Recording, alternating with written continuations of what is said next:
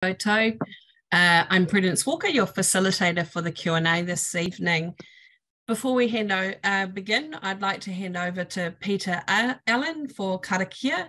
Peter is Tangata Whaikaha Māori member of the Better Outcome Partnership. It's great for Peter to be able to join me and you for the kōrero this evening. Peter. Ai, pō Māori e Prudence, kia ora, ki a koe. Ko tēnei te mihi aroha ki a koutou e ngā tangata o tātou nei motu hara mai I tēnei pō ki te whakarongo ki a tātou nei tumuaki ko Paula. Nō reira ko tēnei te mihi mō tēnei. Nō reira ko taita te timata mō tātou nei hui o tēnei pō te karakia. Ara whakataka te hau ki te uru, whakataka te hau ki te tonga, kia mākina kina ki uta, kia mātaratara ki tai. E hi aki ana te atakura, he teo, he hoka, he hauhu, ti hei Māori o rā. So just a short mihi and welcome to everybody for joining us here tonight so that we can listen to our Chief Executive Officer, our tumuaki of Whaikaha, Paula, and just a short karakia that says, cease the winds from the west and cease the winds from the south. Let the wind blow over the oceans, let the wind blow over the land, and let the day dawn with a glorious day. So we'll hand it back to you now, Prudence, for your housekeeping. Kia ora. Kia ora, Peter. As I began, I'm Prudence and I'll be facilitating this session this evening with Paula.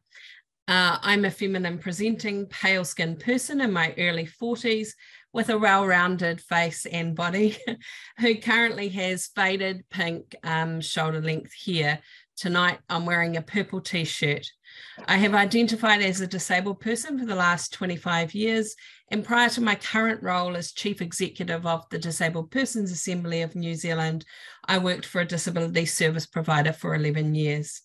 I have facilitated many conversations in and around disability over the last 15 years, and my sign name is Prudence, which portrays beads around my neck, or I'm also referred to in New Zealand Sign Language as Pink, not to be confused with the singer.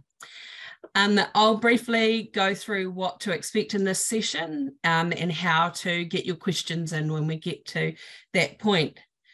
So just to let you know that this Zoom meeting is recorded for people who cannot be here today. If you'd wish to turn your camera off, please do so, and that's up to you. If you would also prefer not to have your audio captured, or it's easier for you in terms of accessibility, you are welcome to put your comments and questions in the chat box. We have a large group today, so that's great. Your microphones will be automatically muted until we get to the question time, where you'll be able to unmute once I invite you to ask your question. You can also indicate, if that's difficult for you to do, we will get the moderator to do that for you. We're looking forward to the comments and questions, and you'll be able to do that in two ways when we get to that point. If you would like to ask a question verbally, please click on the reactions button on your Zoom toolbar and click raise hand.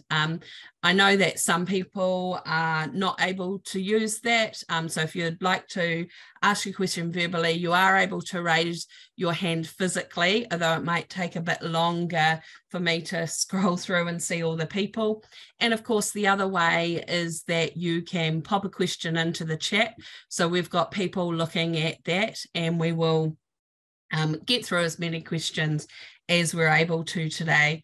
Just for a start to get you thinking about the questions, please try and keep your questions to general questions for Whaikaha rather than individual questions around individual support. Although if any of those are raised, we will let you know how to best get those addressed. If we don't get to all of the questions today, which I suspect we might not, please keep writing your questions in the chat, which will be open 15 minutes after the session ends, and those questions will be collated or grouped into themes, and those will be answered on the Whaikaha website in the coming weeks. We're looking forward to those questions, and shortly I will introduce Paula, the new Chief Executive of Whaikaha, the Ministry of Disabled People, who will share her initial impressions from the brief time that she's been in the role. We'll then have the Q&A session for a bit of discussion and a chance to reflect together on where we've been over the year, and to support Paula in thinking about what will be important for Whaikaha moving forward to the new year. First though, I'd like to go back to Peter Allen to talk a little bit about partnership. Hi, kia ora noa. Thank you, Prudence. Ai, kia ora everybody. Ko ruahine ngā maunga o ko makaretu te awa ko rākau tātahi te marae ko ngā tika hangunu ki tama te iwi. He tangata mata rehua hau ko Peter Allen a hau. Tēnā koutou, nau mai, hara mai I tēnei pō. Kia ora everybody. So my name is Peter Allen, and I come from Hawke's Bay, but I'm currently living in Palmerston North, and I'm a vision impaired person. And for my audio description, I'm a fair-skinned Māori with white hair and standing at about 5'11" at around about 185 pounds. And tonight I'm wearing my black polo shirt, sitting in my lounge here in Palmerston North, and coming to you all out there today. One of my roles that I'm here with is, as Prudence has said, is a community member working alongside our tumuaki, our Chief Executive Officer, Paula Tesoriero, and we also work alongside the senior leadership team. And it's designed so that we can have community participation or partnership with our senior leadership team here at Whaikaha. So having community members engaged in this process and working alongside our team, that's a good innovation that we're looking to introduce. And so again, that's one of the changes and one of the ways that we would like to move forward. And so yes, definitely we have a good, strong community team working with them at the moment. And they have a lot of representation from many of the organisations and the networks throughout the country as well. And so that's just a quick overview, because the true star of tonight we want to hand over to is Paula. So ko tēnei te mihi aroha ki a koutou, tēnā koutou, kia ora no tātou katoa. Back to you again, Prudence. Kia ora. Kia ora, Peter. And now I'd like to invite Paula Tesoriero, the Chief Executive of Whaikaha, the Ministry of Disabled People, to speak.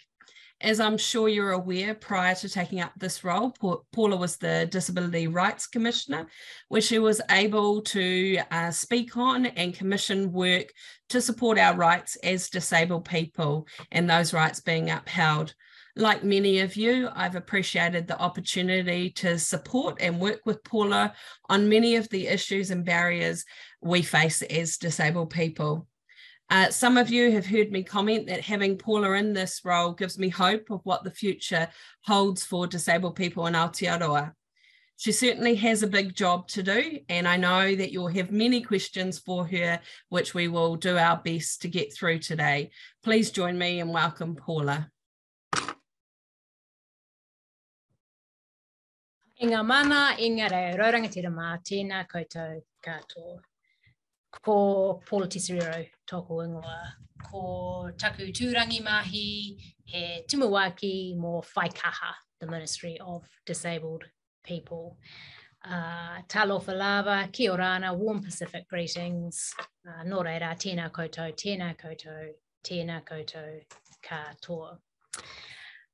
My name's Paula Tesoriero, and it's been lovely seeing people join tonight's Zoom and recognising many of those names and faces. For those who are not able to see me, I am sitting in front of a purple lift up banner that has the words Whaikaha on it, Ministry of Disabled People, and I'm sitting at a table. I'm wearing a white top with black spots, dangly silver earrings, and I have short brown hair. My sign name is, I've got 2 fists that are motioning the riding of a bike, and that was gifted to me by Deaf Aotearoa as my sign name. Thank you to Peter and Prudence. Ngā mihi ki a koe mātua, Peter, for opening us with our karakia and introducing our session this evening. And Prudence, thank you for supporting this conversation tonight. I want to thank everyone, especially those from our disability community, whānau, supporters of all of this work, for joining us tonight. I hope this will be the first of many sessions like this that we have, where we can share updates. I can hear directly from you about what's top of mind, what's concerning, and get your guidance and thoughts. A number of you have already made time to meet me and share your experiences and hopes and frustrations. I want to acknowledge your generosity in sharing what can often be very personal stories, and also for your patience as we work through the transition to the establishment of whaikaha and face the challenges ahead of us. So for those who don't know me, I am a disabled person, and I'm really honoured to be the first Chief Executive of whaikaha and the first disabled Chief Executive across the public service. I took up the role on the 1st of September, and so while I'm very much looking forward to our questions and answers, there might be some that I can't answer, but I'd like to hear them anyway, so that, as Prudence said, we can respond and put the answers on our website. In the initial establishment phase, we have been consolidating the existing disability-related functions that came across from the old Ministry of Health and also from the Ministry of Social Development. Having transitioned into whaikaha, we're now starting to look at the future shape of our leadership and our organisation so that we can meet the aspirations of our community. Our aspirations are really clear. We are here to lead. We will drive better outcomes for all disabled people in partnership with community and others. We'll lead policy, transform the way that disability supports are provided, and progress transformation of the whole disability system. We have 2 really big levers to help create this change. The first is that we are now responsible for disability support services and the changes that we know we need to make to serve the community better. We also have a role which is referred to as the system steward, which recognises our role as leaders and experts in government about disability. And we will do that through our own strategic policy, but also influencing other government agencies by commenting on their policies, programs, and services, and also through the budget process. We are not responsible for things like housing, education, transport. Those things remain with the relevant agency, but we are now in a much stronger position to influence them than we have been in the past because of the establishment of whaikaha. To be successful, we as an organisation need our community to feel you have a stake in and are able to see yourselves reflected in the makeup of who we are and who we partner with. We must and will become the leading example across government for the public sector in employing disabled people and in empowering our community. We will grow our workforce of disabled people with the skills and courage to bring together the values of our community and the responsibilities of the government system. It's going to take time to make all of these changes. We are at the start of something new. We are still building our organisation, recruiting to roles, but I know that you will help us, support us and hold us to account. I will open shortly for questions, but it would be remiss of me to not acknowledge the things that I already know about our sector and some of the things that, since coming into this new role, you've shared with me, and I want to give you a sense of what we're doing about them. I've heard from many families that you're tired, that COVID on top of a housing and now cost of living pressure have put more pressures on disabled people and whānau. And through much of that time, respite and other supports have been less available rather than more. I know and have heard that many people are looking to the future and wondering what will happen when it's more challenging for families to play the role that you do in the life of your disabled whānau member. That uncertainty on top of the fatigue of previous years, I know has left a number of families and disabled people wondering about the sustainability of things. We have introduced additional flexibility in carer support and individualised funding and removed restrictions on who can pay family members. I've heard that that flexibility helps, but I've also heard that it could be more easy to use, and too often where the system requires more information, it doesn't meet the basic expectations of a mana enhancing engagement. Likewise, changes to paying family members have helped, but we haven't got all of the settings right yet. I absolutely expect my team, who are committed to engage with you on those issues, and that providing greater facilitation and clarity for those who are grappling with the system is a priority. I've also heard from families, disabled people, providers about the workforce shortages and about the difficulty in finding support and sustaining that support. At a time when we are seeking to expand choice and control, workforce constraints are increasingly limiting the options available to all of us. I recognise that. I acknowledge there's not a simple solution to that, but I also know my team are looking to make meaningful progress through a workforce strategy and some medium, short-term and long-term options around that.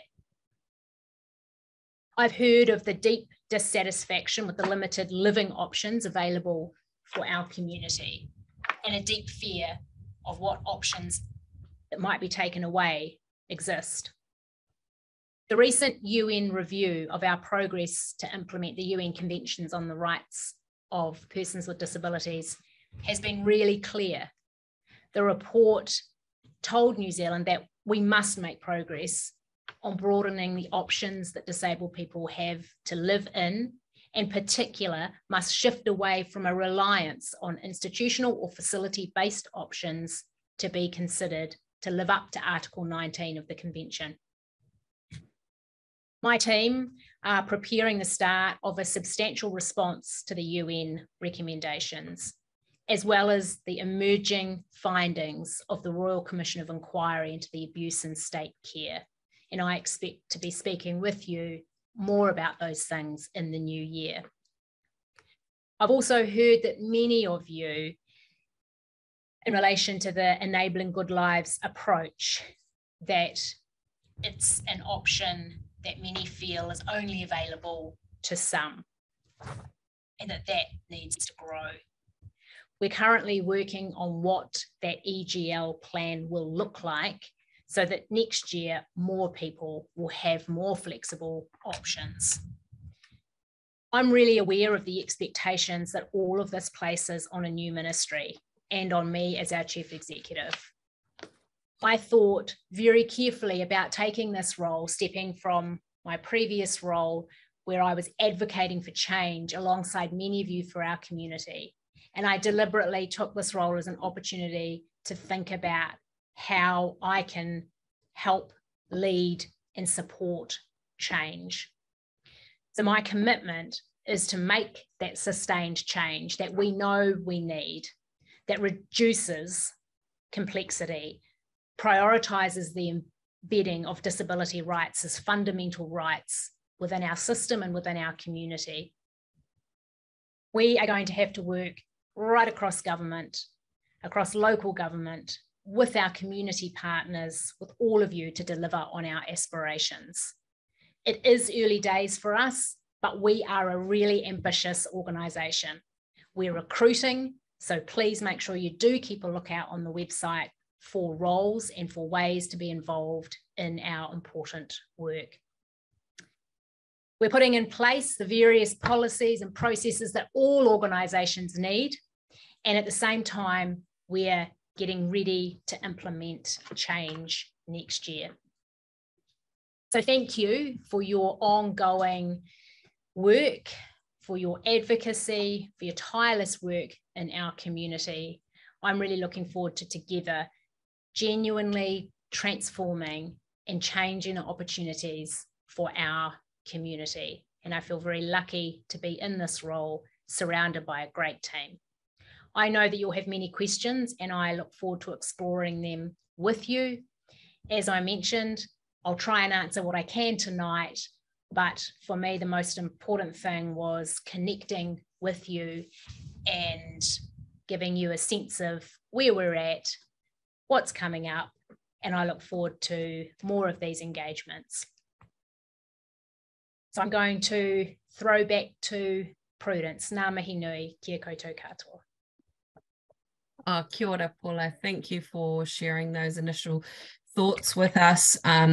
We certainly want to see whakaha, the Ministry of Disabled People, drive better outcomes for all disabled people, and in the long sort of transformation of the disability system. Sorry, I was just getting a bit of feedback in my own voice there, which is a little off-putting, but it's all sorted. And I'm sure that we would all appreciate some of that reduction of complexity of, just trying to live our lives. I certainly support, what Paula said around the fact that whakaha, the Ministry of Disabled People, are recruiting, and would encourage anyone who thinks that they have any of the skills needed to be working for the ministry, to really be putting yourself forward for consideration for any roles that interest you.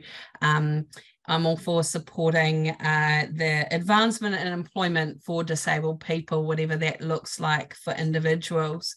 So it's now time for the Q&A session. Please keep your questions focused around whakaha broadly, as Paula won't be able to answer any personal questions around support. And as I mentioned, I don't suppose that we'll probably have time for all the questions that people want to ask, but these will be collated and themed and answered on the whakaha website over the coming weeks. If you'd like to verbally ask a question, please raise your electronic hand if you can, or your physical hand if you're not able to do that. And of course, you can also type your questions in the chat, and people are looking out for those and feeding them to me. Okay, so I know that a number of hands have gone up already, and I think the first one to go up was for Ken, I'm guessing is the name. Just showing on the screen, Ken, RICM. Hi, that's just my surname. It's Melanie Kenrick here.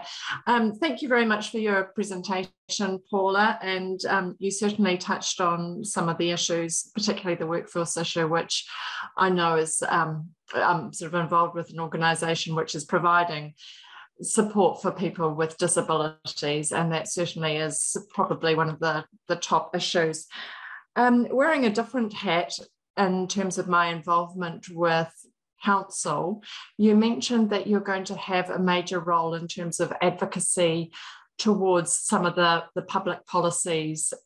What do you see sort of a major role in terms of your advocacy and trying to promote change within councils? Because it's actually councils which are delivering a lot of the, I guess, on the ground services that people are needing and actually see and are really important. So how do you see the ministry's sort of, I guess, relationship with local councils? Thanks, Melanie, and thanks for your comment about workforce, which I can come back to after, and I'm sure there'll be other questions on that. But in relation to local government, we're really clear that we have a role to play in really stewarding change across government, and we'll be focused on government agencies in the very short term. But we have you're absolutely right that really we're a lot of the barriers that our community face are actually at that very local level. And so we know also that there's a greater opportunity for local government and central government to be working much more closely connected. So, I see our role as really trying to influence and support local council to do better. So we'll be growing that, what I referred to before as our stewardship function. And absolutely, we will be working to, I guess, better connect those relationships across and with local government than there has been an opportunity for us to do in the past. Do you potentially see there's potential for government funding to flow through to local governments in terms of, I guess, improving some of the outcomes and maybe service provision that maybe local government could provide? I think, Melanie, there's huge opportunities as we think about our approach to enabling good lives in the future, about, enabling good lives is all about, community-driven leadership and responses. And so I do see an opportunity for local government, if driven by community, to provide a broader range of choices and supports for disabled people. Yes. Okay, thank you. I'm sure there's many more questions, so I'll leave it there. Thank you, though. Yeah, well. I've got a question here that's come in on the chat, Paula, that says there is central government funding for programs and projects in the community. Is this ministry likely to release any funding to the public for community, for projects/programs? Thanks for that question. The short answer is yes. I don't know if that question had specific programs and things in mind, because I can't see the question, but absolutely, we will be making funding available for strengthening the voice mechanisms for disabled people, and also as we think about broadening the Enabling Good Lives approach next year, we absolutely will be looking to invest in greater community, so disabled people and whānau capability and capacity building within the community. Hilda, thanks for that. Probably expanding on that somewhat, partly to do with that. Jonathan asks, how will Whaikaha live up to its obligations under Article 4.3 in General Comment 7 of the Convention? Absolutely. So, kia ora, Jonathan. Thank you for that question. So, look, I'm really determined that our agency absolutely lives up to those obligations. In terms of how, we've got our some partnering arrangements that Peter touched on earlier, but we'll also be working to embed our partnership approaches next year with disabled people and families, and so we'll strengthen our partnership relationships that way. But also we've got a really big opportunity in that role of stewarding change across government, where we are talking with agencies about the expectations around involving disabled people through their representative organisations in service design, the development of policies, and, you know, helping to facilitate those exchanges. So, you know, I hope that through investing in community across the country, through our stewardship role, that actually we will be mobilising our community to have many more voices at the table. And monitoring. So, Jonathan, I didn't touch, sorry, on the monitoring aspect of that. I guess, you know, as an agency, we will expect to be monitored and to be held to account for what it is that we deliver. And that's why I'm really, I guess, pleased that we have an opportunity to lead the response to the recommendations made by the UN earlier this year. And we've got a really great platform for change. You know, we've got the harrowing stories that came through the Royal Commission of Inquiry to Abuse in State Care. We've got the Waitangi Tribunal kaupapa inquiries. We've got the UN recommendations, the establishment of whaikaha.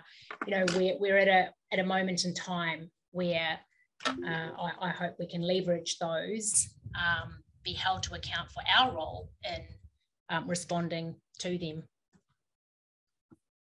Kia ora, Paula. I know there's a lot of hands up on the screen. I'm going to ask one more question from the chat before I go back to those for the moment. Colleen Herbert from CCS Disability Action says, he pātai tāku, what is Whaikaha's position on the paper released by the UN on deinstitutionalisation in the context of the way forward within Aotearoa? Now, I know you spoke a little bit about institutionalisation, but I just wondered if you wanted to expand on that any in response to this question. Yeah, thank you for that question. I think the thing I'd say at the moment is that it's our absolute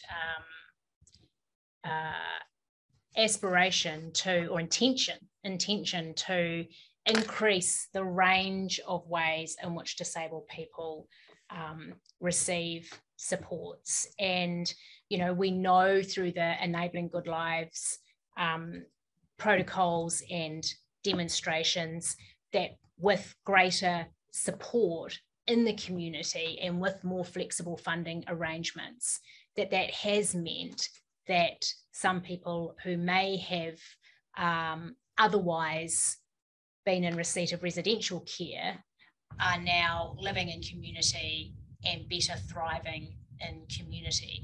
So I think, you know, we know that with the right support, disabled people can live a good life.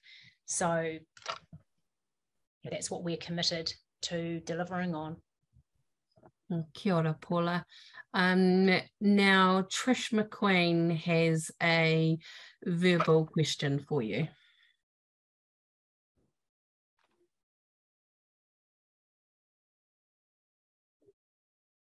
Kia ora, Paula.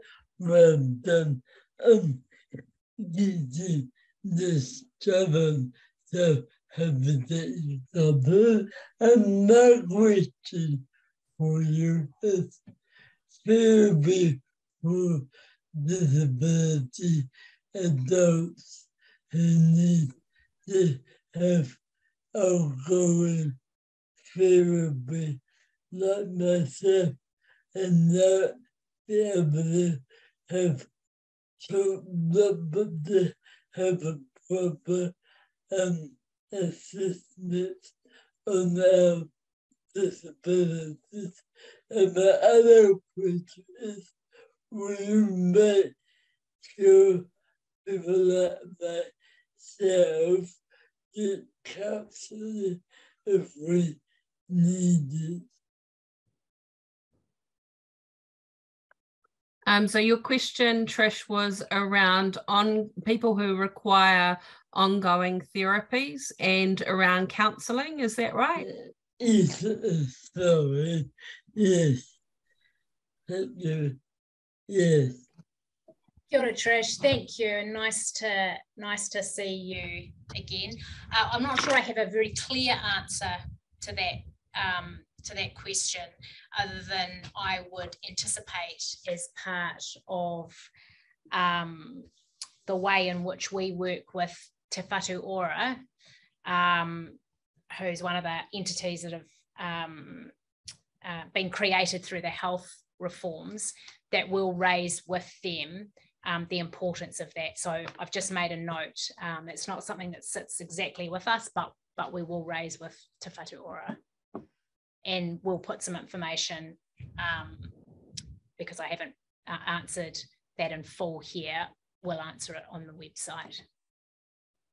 And the other question, because the disabled people are funny living on limited money from work and income, we could be able to get some more money in our rooms, but we're not as struggling to get to live on limited money. So your question is around benefits, is it? And it not being enough to live on. Yeah. Right? Yeah.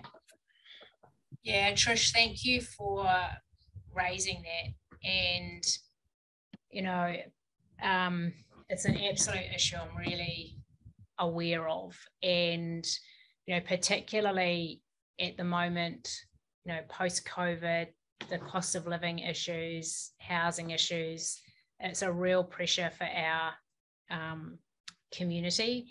And again, as part of that role of stewarding change across government, we have raised, and we will raise again with our Ministry of Social Development colleagues, the issues that are coming through the community. And that is absolutely one that I hear, and we'll certainly raise those points with our colleagues.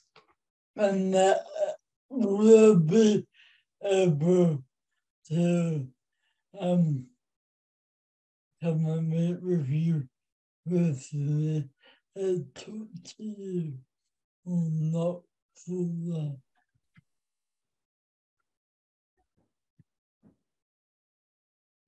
Yes, yeah, thanks, Trish. And I think the other point around income is just I am also acutely aware of the income thresholds that, you know, when our community earn above a particular amount, the impact that can then have on other supports from government. And again, that's something that we've raised with other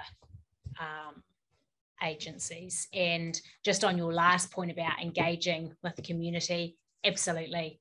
You know, that is where I get the greatest feedback, is out and about engaging with the community. So I'm very keen to keep doing that, Trish. Thank you. Kia ora, Trish. Denise Astle has a verbal question for you, Paula. Kia ora, Paula. Good to see you.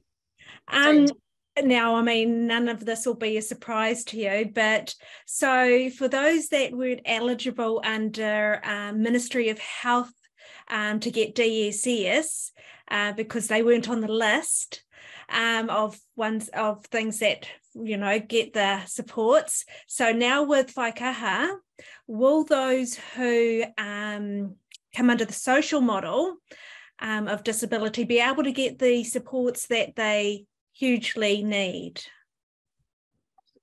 Yeah, kia ora, Denise, thank you. And absolutely, very aware that there are more people than the approximately 52,000 people that we support who need access to disability support services.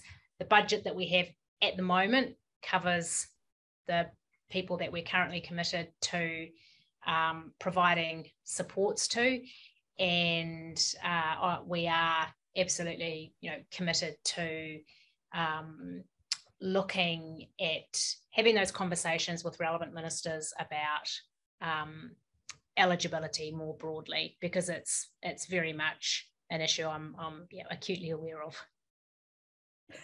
Yeah, no, I appreciate that, because also we have the issue of you don't fit under, like now it's Te Whata Ora, and don't fit under whaikaha, but you sort of fall into this area. There is a grey area, and there's a lot of rare disorders who are in that area. So like, where would you suggest that people who don't fit somewhere, how can they approach? Would this be something that the ministry would be looking at? Yeah, absolutely, Denise. I think, at the end of the day, there's no wrong door for government, or there shouldn't be a wrong door. And so, I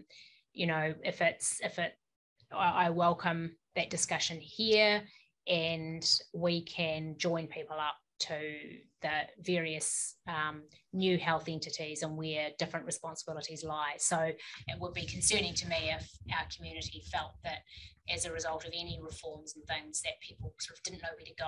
So feel free to use our contact at whaikaha.govt.nz email, and really happy to facilitate some of those conversations, Denise, absolutely.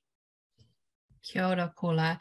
On a somewhat similar but slightly different note, Kelly asks, will there be any work around mental health and getting this under the whaikaha umbrella instead of the Ministry of Health? Yeah, good point, Kelly. I'll have to come back to you with a more substantive response on our website, if that's okay. Very acutely aware of people experiencing psychosocial distress and identify as disabled people. So there's, very much work that, very much things that we are doing to work with the Ministry of Health and Te Whatu Ora around some of the mental health reforms and changes to mental health legislation. So we absolutely have a role in trying to influence that. Kia ora. Tonya asks, do you anticipate changes to legislation that will require investment by local governments and businesses around accessibility? So people may be aware of the accessibility legislation that is before Parliament at the moment. It's just been through its select committee stages, and that will be reported back to Parliament as to what the select committee have heard and recommend. So I know many people in our community are really looking forward to hearing how that legislation is ultimately shaped. And the rationale behind that legislation is to find a way to start reducing the many barriers that disabled people and our families experience. And those barriers are right across New Zealand. They're across government, they're across private sector, local government, and we've got an opportunity to really start to turn that around, and it's important that we do that. Kia ora. I've got a question here that says, are you recruiting parents with lived experience, and where can they fit into whaikaha? Absolutely. So, I'm really committed to growing a workforce here at whaikaha that absolutely brings people into the organisation who are disabled, so we grow a disabled workforce, and also other people who have lived experience, be that through whānau, through caring for disabled people, and you know, we of course have allies and champions who might not be disabled working with us. And I think one of the things that, you know, I'm also really committed to doing and have started conversations with other chief executives about across government is, you know, whaikaha is one place to build that workforce expertise, but actually we want to build that expertise right across government. And we want to make the experience of working inside central government much, much better for disabled people. And we've now got some improved data around the experience of disabled people in the public service, and we want to build on that and grow that workforce. But you know, my approach to this is absolutely whānau members should apply for jobs at whaikaha. We welcome those applications, and more broadly, in addition to the potential for working in whaikaha, you know, I've already in this role spoken to a number of family and whānau networks, and I'll continue to do that because I absolutely need to hear and understand what's happening for family and whānau more broadly. Kia ora, Paula. And we haven't got too much longer to run on this, so we have time for probably 2 more questions. So Grant, you are next in line for the verbal questions. So I invite you to ask Paula your question. Kia ora, Paula. Kia ora, Prudence, and kia ora to the gentleman who led the karakia. Thank you all for facilitating this discussion tonight. My question, Paula, is I'm a disability advocate here in Tauranga Moana, and my question is that one of the common themes I've heard from people on the ground is having a one-stop shop for all things disability, all the services, supports and information that people need. Is that something that whaikaha will evolve into or develop along the way? Kia ora, Grant. Thank you for that question, and nice to see that beautiful backdrop on your screen of Mount Maunganui. So the short answer is yes. My hope will be, or my expectation will be, that whaikaha is the exemplar in terms of the provision of information, that people can come to us with that one-stop shop sense of where to find information on disability.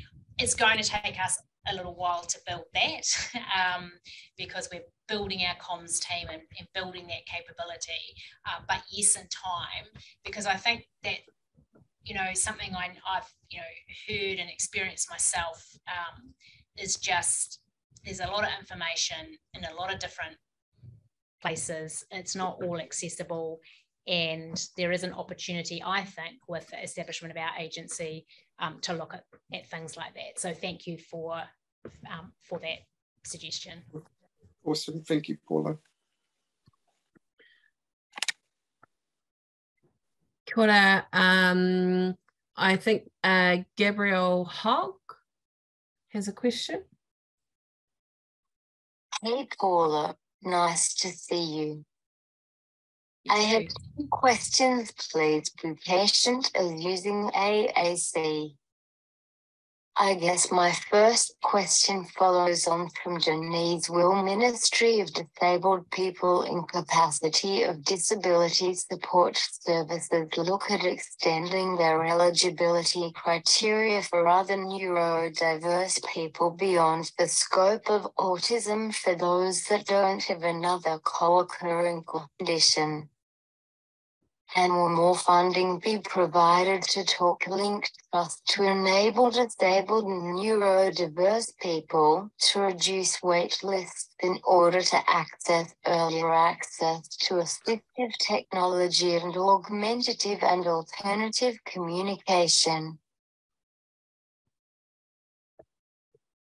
Kia ora, Gabby, thank you for that question, and it's nice to see you again too. So a couple of questions in there. The question about eligibility more broadly is something we're going to have to grapple with as we think about that mandate that we've got around transforming the system. And so absolutely. The question about TalkLink, I don't know the answer to that off the top of my head, but we'll put some information on the website about that. And interestingly, the issue of greater access to assistive technologies and augmented technologies is something that I'm definitely hearing quite a bit of in this role. So thank you for raising it. Kia ora, thank you for that, Paula. Now, I know that there has been quite a few questions in the chat, and some of those have been answered by chat, but for those ones who haven't, they will be collated into themes and answered on the website in the coming weeks. And Yang, I know that you had some there related to business. So I think the email address has been posted for you to direct that to. I'm just aware, Sarah, you're the only other one who had the electronic hand up. So if I can just invite you in the last few minutes we have to ask your question to Paula, then we have all the others written down. Awesome, kia ora koutou. My name is Sarah and I'm the founder of a Facebook group. Collectively, I'm here on behalf of 29 other New Zealanders with lived experiences of disabilities, a very multicultural group. And one of the main themes from the group was around the disconnect with disability advocacy and representation in hospitals. Our disability community, including myself, I am someone that has multiple disabilities, but there's a real disconnect between the care that we receive in hospital and then the aftercare with GPs. What is the role of whaikaha in terms of educating medical practitioners, clinics and hospitals in terms of how to navigate with people that have disabilities, because that is predominantly one of the main issues that a lot of us in the group that I am managing have. And it's more around education, and in hospitals, like I can get a cultural advocate, but it's very, very difficult to have representation in hospitals in terms of having a disability advocate, or having inequalities across GPs where a GP may be able to talk about disability support services and then another patient and their GP, like there was no conversation around a needs assessment. So what is the role in terms of educating the healthcare sector on what we need? Because it's really important that our GPs have that education and are prompting us as patients around the support services that we may be eligible for, as well as hospitals. Thank you. Kia ora, Sarah. Kia ora, Sarah. Thank you for that question. A few points. One, I'd love to learn more about your group. So it would be great to get an email from you with a way to make that connection. So thank you for that, firstly, and for all the work that's going to support people. Secondly, I've done a couple of recent media interviews, actually long form interviews.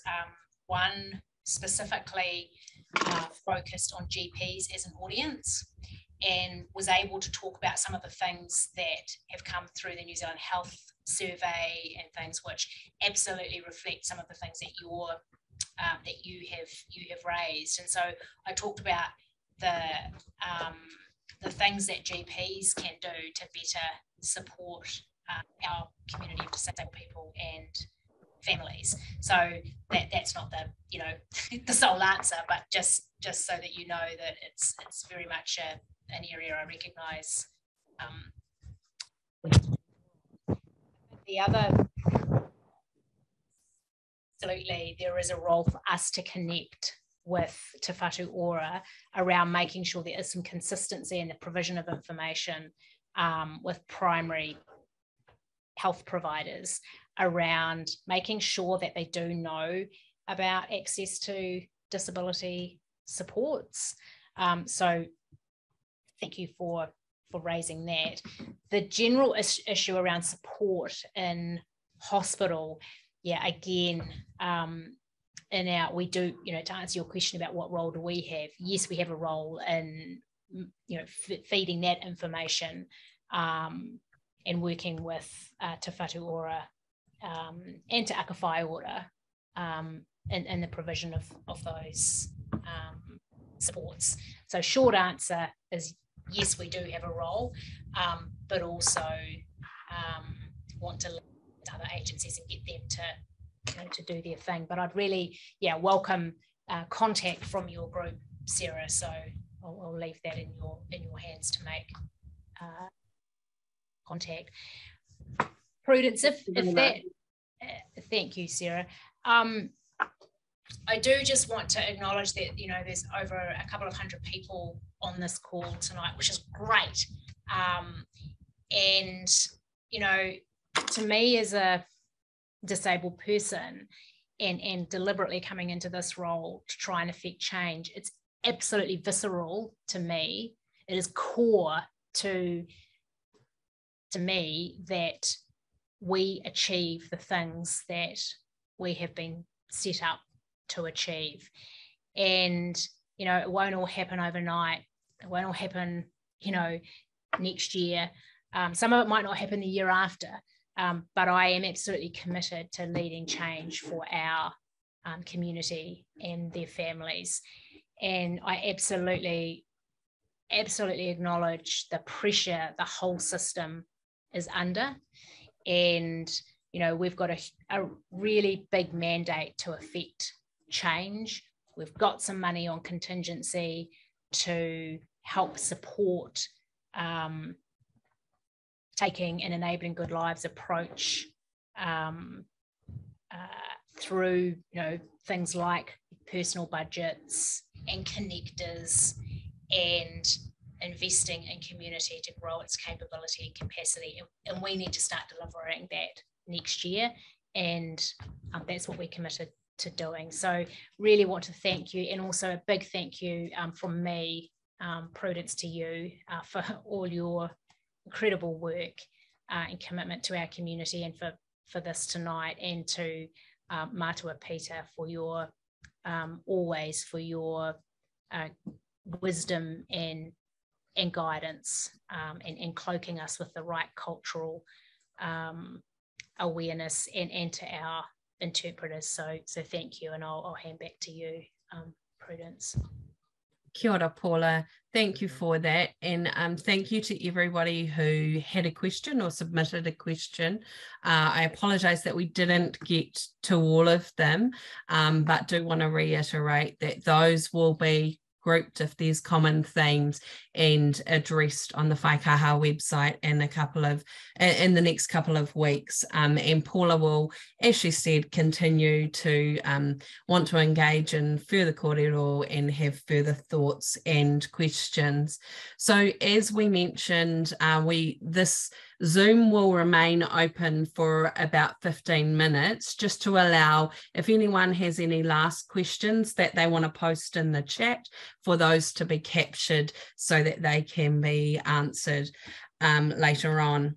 So I hope that this start of what I hope is a continuing conversation, and I know it will be, was helpful for you. It's great to see so many people here today, and I think we've heard from Paula that there is an acknowledgement of how much work there really is to do, but a real commitment to that as well. So thank you again for your suggestions and views, and I'd like to hand over to Peter to lead us in a closing karakia. Ai, kia ora, Prudence. Ko tēnei te mihimutunga mō tātou nei hui o tēnei pō. Me tuatahi ki a koe, Paula, he nui te mihi ki a koe mō tēnei kōrero i tēnei pō. Te mea tuarua ki a koutou i ngā tangata i ngā whānau, i ngā rangatira, raurangatira mā mō tō koutou whakaaro, mō tō koutou pātai mō tēnei pō. Ngā pātai nui mō tēnei. Nō reira, he mihi, tēnā koutou, kia ora no koutou katoa. There's a Māori whakatauki that I just want to finish with tonight before we do karakia, and it is e hara taku toa he toa taka tahi, engari he toa taka tini. And that's a whakatauki or a proverb that relates to, you know, the strength of a collective. And that's what Paula spoke to quite often tonight, and that's our whole disabled community, whether it is disabled people, whānau, providers. There's a whole lot of us that are in this together, and so a big mihi to you all, and it's that collaboration that we are searching for. Ai, kua tai te mutunga, tātou whakakapi, kia whakairia te tapu, kia wātia ai te ara, tūruki whakataha ai, kia tūruki whakataha ai, haumi e, pui e, tai ki. So the veil of sacredness from this particular hui tonight has now been lifted so that we can all continue in our lives for the rest of the night. Ai, kia ora koutou. Kia ora.